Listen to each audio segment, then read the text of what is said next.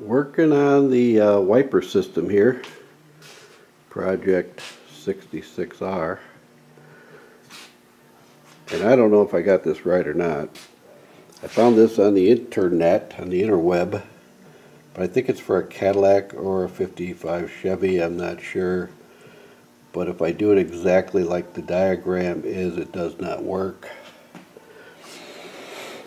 So anyway, this is kind of rigged up. I'm trying to figure out if this is the way it should be. It appears to work. It looks like they're going all the way out, like where they should.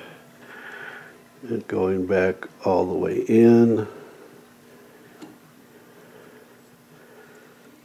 So anyway, because there's only certain ways you can put these cables on, period. And I'm not 100% sure I have it right. But I took photos, but I never really wrote down what cable goes where. All the ones I looked at, the right side is crossed, the left side is not. And it seems to be working. So unless someone else out there has an accurate diagram for a 1955 Buick Century model 66R, let me know. I'd like to get these things in there.